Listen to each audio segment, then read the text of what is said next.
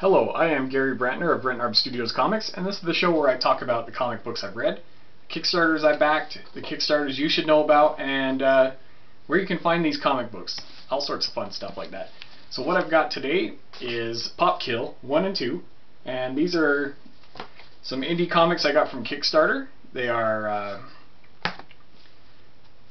let's see, let me start with the credits before I get into the synopsis. So they have story by Jimmy Palmiotti and Dave Johnson, art by Juan Santa Cruz, colors by Brian Reber, and lettering by Sean Canott. We've got design by John J. Hill, and check that out. I mean, if that's not good design right there, I don't know what is. Editing by Greg Tumbarello and Patrick Wedge, and the cover here is by Dave Johnson. And variant covers by Amanda Connor and Dave Johnson, but I don't have those, so these are the standard covers we've got here. Ooh, I just lost my notes. Sorry about that. Dip out of the screen for a second. So, yeah, and I think the credits that I just read off still stand for the next issue, issue 2. So, let me start in by the synopsis here. Is that the right word? Yeah, I hope so. Anyway, the story is about a world where there's two Siamese twins, and they were separated, and they now one owns one soda pop company, and the other owns a different soda pop company, and they do not like each other, in so much that they even threaten to kill each other, and they're always spying on each other, putting poisons and contaminants in each other's soda formulas, stuff like that. And so the story here is about there's a hitman kind of spy espionage guy, and one of the Siamese twins hires him, actually forces him because he owes him a debt of some kind, to check out this doctor that is working on a formula that will make soda shelf life last longer over at his arch rivals, the Brothers company. And so he wants him to either get the formula from her, have her switch sides and work over at his side, or he just kill her and then she doesn't make the formula. So it's all good stuff. Amazing art. It just pops from the page. You like that? And yeah. In fact, that's why I'm wearing this shirt right now, because I'm actually a huge fan of soda pop. And yeah, and not to mention Jimmy Palmiotti here is he has created or worked on some of the comics of Harley Quinn and stuff that I've read and liked. So I thought, yeah, when this hit Kickstarter, I thought I'll try it. I mean, it looks amazing. These covers it's got this weird flatness to it, but then the main characters here are shiny. Like, don't know if that's coming across on the camera, but yeah, these covers are amazing. And the art inside is amazing. I have marked it so that I don't show you any pages that are not clean. But I mean, check that out. It's just, the two main characters here are having a dinner together, and it is just so entertaining to read, so well drawn and everything, and like, it's just crazy, and then everything goes crazy, and the dinner night goes to hell because he's decided that the other rival has decided she's too big of a risk to keep alive, because she might switch over to the other side. And yeah, so whoops, wrong side. So yeah, this is crazy good art. I mean, great story. And the Kickstarter for issues 3 and 4, the finale, as it says on the Kickstarter, is going right now until December 25th. So you have your chance. You could get 1, 2, 3, and 4 from this Kickstarter. I recommend checking that out. Really good stuff. And I'm enjoying this story so far, and I can't wait to get issues 3 and 4 from my Kickstarter. And that's where we are on Pop Kill. So check out Pop Kill on Kickstarter till December 25th. And now that brings me to, let's see here. That's a blank page. What's that doing in there? I will start with the prints. Check these prints out. This print came with the comic I'm about to talk about. Have you guessed who it is yet? Yeah, check out this one.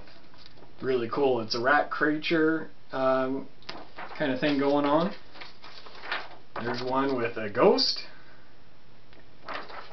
This story is Miskatonic High, number 7. And as you know, I am a fan of Miskatonic High. I've been backing them since the beginning, and really love the stuff they're doing with the art and the story, the colors. I love how the colors are always these weird neutral grays, kind of dull things, but then you've got these pop pinks and blues in there, and it's freaking awesome. So this story, they go to a town called Innsmouth, and these 3 characters right here, and while they're there, they run into a lot of stuff. This is a rundown town. Basically, it used to be a big industry of port. It's on the water. They do shipments and stuff, but things have gone south, and now the town's in ruins. And yeah, there's even hints at some underwater creatures, kind of a society going on, and they run into some rat people from this city, and so it's all cool stuff. And I really love the extras at the end, behind the scenes in every issue. It's really good stuff how they come up with their inspirations for the story and the layouts and stuff like that. See, there you get a peek at all the covers and a little bit of sketching going on. A lot of cool stuff, and there's a thank you page. I don't think I'm on this thank you page. I didn't opt for that tier in the reward system, but I love it though. A lot of cool people back this, and so yeah, Miskatonic High issue 7 is what I read, and Miskatonic High number 9 is on the Kickstarter right now. So you could back the issue 9, you could get the trade and all the filler, all the issues up to 9, and it's really cool stuff. I'd recommend checking it out. You could probably even get Miskatonic High meets Lovecraft PI. That's a tie-in issue that they were working on a while ago, and yeah, yeah, I really liked it, and I can't wait. I continually keep getting more because the Kickstarters keep coming, so that's good stuff. Yeah, so that's what I've read, and now I'm going to talk about a movie that I watched.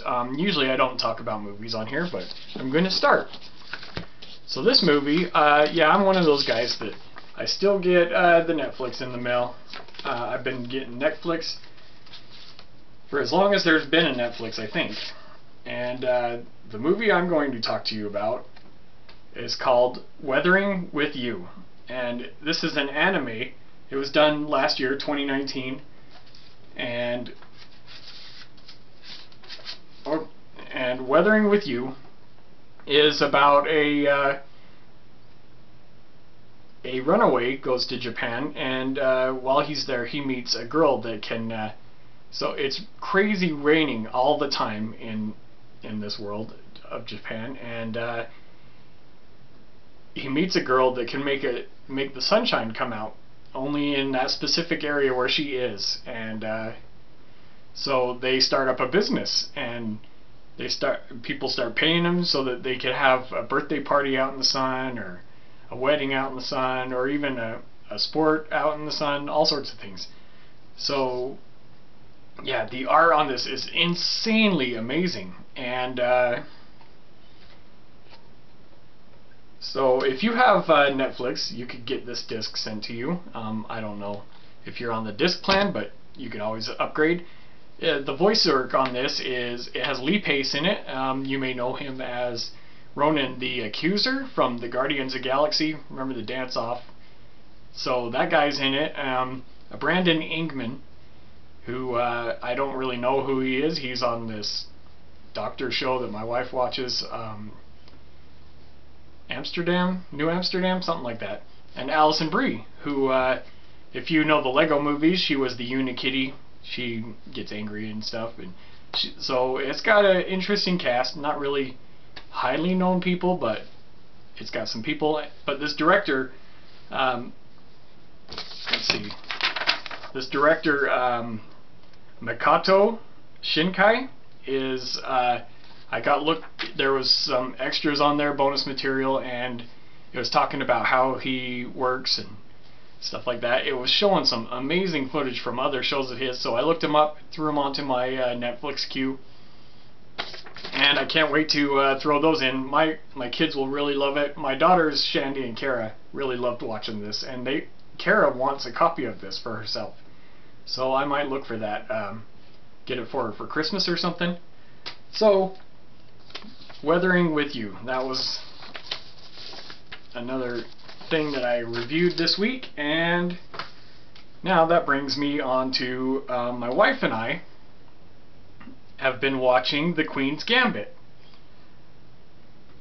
And as you know, The Queen's Gambit is really popular right now. Everybody's talking about it, and this Anya Taylor-Joy girl was the main character, and she basically at 9 years old she becomes an orphan. And at the orphanage, she befriends the janitor, and he's playing chess by himself, and she wants to play, and he says no, and she keeps coming back over and over again, and she figures out how to play it herself she imagines the chessboard on the ceiling before going to sleep, and so she becomes obsessed with the game. He teaches her, and eventually she ends up beating him. And then he brings it up to a high school teacher that runs the chess club, and he shows up, and she beats them both at the same time. Really good, really cool stuff, really cool story. Not for kids, but yeah, Queen's Gambit, it was really awesome.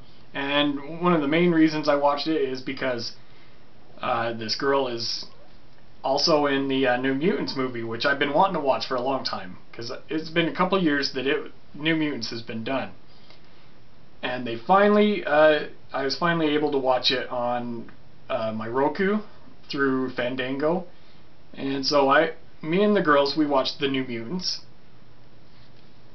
this week, and the New Mutants was awesome.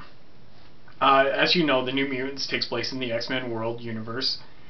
And yeah, this movie, it even had the kid from Stranger Things in it, the photographer kid, and the girl from Queen's Gambit was in it as Magic. I mean, if anything, that is a great reason to watch this show. Is all these characters, Rain Sinclair, who plays Wolfbane, who is Wolfbane, from the X Factor comics. I'm a huge X Factor fan. And the New Mutants was a cool story I read when I was a kid, so it was really fun. And I made my girls are unfamiliar with the comics, so I'm like, hey, as soon as you think you know what their power is, let me know. And we made a fun little game out of it, because I already knew who every character was, and so it was fun seeing them try and guess what their powers are going to be. So yeah, as soon as New Mutants comes out, I'll probably be buying that for my DVD collection. Can't wait to, yeah, and I can't wait to see what Marvel does with the X-Men universe.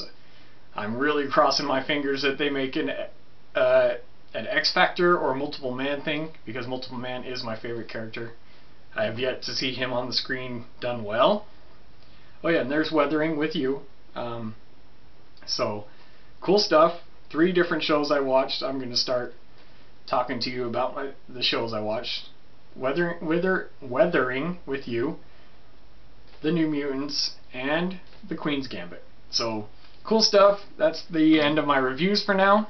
Now I'm going to get on to the mailbox. Mailbox, what did I get in my mailbox? So, what I got in my mailbox this week was, I got some really cool stuff. It came with stickers and buttons. I got a temporary tattoo that's reversed though, because obviously when you put it on your arm, it'll say Born Hexed, which is what this says. Born Hexed, cool sticker I can add to my laptop or wallet, whatever. And I got two cool little buttons of the faces of some witches. And the comic is I Am Hexed, 1, 2, and 3 I got. So yeah, I can't wait to read those. I'll throw those into my read pile cabinet. And they got some really cool artwork, wraparound covers, check that out, good stuff. And oh yeah, that cover right there, so freaking awesome. That's issue 3. And so I Am Hexed, can't wait to read those in my read pile. And also in my read pile I got another sticker with some more books. This is probably the second maybe someday sticker I've got, because it came with Deadbeats that I recently got. So maybe someday, can't wait to read that. And All We Ever Wanted, 2 trades that are going to be going into my read pile soon. So awesome stuff for the read pile. A lot of cool stuff going on. Now we are on to Kickstarters. Kickstarters, indie comics. I love Kickstarter comics. They are my favorite reads right now. Obviously you can tell that. So I'm going to tell you about a whole bunch of Kickstarter comics. First off, I should bring up Miskatonic High, number 9 is on Kickstarter right now till December 17th. And as you know, I just reviewed Miskatonic High 7, so that means 8 is in my read pile somewhere. And yeah, Miskatonic High, it's a bunch of kids. They go to this high school and there's strange things going on. Miskatonic is a term that comes from the Lovecraft stories, and so there's a lot of Lovecraft involved in what's going on in this little small town where the Miskatonic High is. So check out Miskatonic High on Kickstarter until December 17th. And Pop Kill 3 and 4, the finale, is on Kickstarter until December 25th, Christmas. So treat yourself to a Christmas present, back Pop Kill, and get 1, 2, 3, and 4. Check it out, good stuff, great art, great story. And here's another one. This one's on Kickstarter till December 23rd. It is Lars, the Awkward Yeti, Volume 1. The Awkward Yeti is a comic strip by this doctor named Nick, and these comics deal with anxiety, ADD, depression, all sorts of different stuff. And yeah, he goes through telling you what, just making funny things. It's where the Heart and Brain comics come from, which, I mean, I freaking love those Heart and Brain. And that sad little colon, or, well, not, what is he? I can't remember right now. Gallbladder. The sad gallbladder, he gets taken out because he made some stones, and then the stomach's like, oh, did you hear what happened to the gallbladder? He made stones, so they got rid of him. Really funny stuff. Really funny organ jokes. Anyway, Lars, the Awkward Yeti, Volume 1, on Kickstarter until December 23rd. Check that one out. And here's one we call Swaza. It is Snow White and the Zombie Apocalypse. Snow White Zombie Apocalypse is quickly becoming one of my favorite reads. Yeah, let's see. In issues 1 and 2, we meet Snow White and Rapunzel and Prince Charming. And Prince Charming wakes up Snow White by kissing this random unconscious girl that was in a glass coffin in the middle of the forest during a zombie apocalypse. Anyway, in issue 2, we meet the Lumberjack, and some Cthulhu is invaded this area, so there's some more Lovecraft for you. And yeah, really cool stuff. The writer originally wrote it as a play, And he even did it on stage a couple times, but now he's taking that same script and making a comic book. It's really cool stuff. It's coming out through Scout Comics. Issue 3 is on Kickstarter till December 17th. So check that one out. Really cool stuff. And the Crossover Division. It's another one about stories becoming real. And when they become real, they send out an agency that's kind of like the Shield. That's the Crossover Division. They show up. They save the day. They deal with things like flying monkeys and Peter Pan, or who knows what. I haven't read it yet. But it's 48 pages. It's awesome. It's on Kickstarter till December 11th. The Crossing, number 5, is on Kickstarter till December 9th. The Crossing, wow, I can't believe there's been 5 issues. It's such a good story. I'm sure they'll do the trade next. It is the story about a girl that was on the train tracks and got hit by the train, and her ghost has been haunting the engineer. And so this poor guy, he doesn't know what to do. He can't even go back to work because he's still seeing this girl's ghost that he hit. So yeah, she's continually haunting them. He finds a group and they go to meetings about the ghosts that are haunting them. So check that one out. Crossing 5 on Kickstarter till December 9th. And OBS, The Devil Went Down to Georgia, is about an occult secret service, and it's 32-page one-shot, and they deal with things kind of like a Hellboy style. They're a team that goes out and they check out the paranormal, solve a mystery, stuff like that. It's on Kickstarter until December 9th. OBS, The Devil Went Down to Georgia. Okay, Murky Waters. And oh yeah, now December 9th, that's coming up. You guys better check these out. Murky Waters is on Kickstarter until December 9th also. It is a 56-page anthology about the strange things that are going on, crossovers between reality and science fiction, paranormal, and sci-fi, and all that fun stuff. A lot of different creators, different writers, different artists, all making scary stories or edgy paranormal stories, and it looked really cool, so I thought, hey, that's really cool. Oh shoot, this one ended, so I won't talk about that one. And next up is Like Father, Like Daughter, number 7, and it is on Kickstarter till December 9th. It's a really cool story about a high school girl who her father's a superhero, and it doesn't sound like they have a really good relationship, but she inherited his powers anyway, whether they like each other or not. And so she has the same powers as her dad, the superhero. And this is the story about how she's dealing with that and what she has to deal with, all that fun stuff.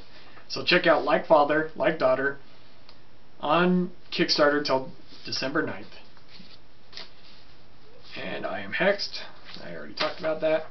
Cool. So if you have a Kickstarter going right now, or will be going in the future, and you want me to talk about it on here, shoot me a message. You could email me at peterpanthevampire@yahoo.com, or you can hit me up on Facebook or Twitter in the private messages. I'm Rentenarb on all those social medias. I am not on Instagram though. But yeah, send me a message and say, hey, check out my Kickstarter, talk about it on your show, and that's that. I'll do it. Easy peasy, squeeze a lemon. And so I'm going to wrap this up now. That's all I have for you today. Thank you for watching Rentenarb Studios Comics. Don't forget to message me about your Kickstarters. Don't forget to check out all these Kickstarters that I've talked about, and read some cool stuff, indie, Marvel, DC, it really doesn't matter, but as long as you're supporting the creators, letting them know you love them. I mean, there's a lot of negativity out there on the Twitters and Facebooks, so it doesn't hurt to say, hey man, I liked your book. And that always makes someone feel good. So if you read something you liked, let them know that you liked their book. Rentenarb out.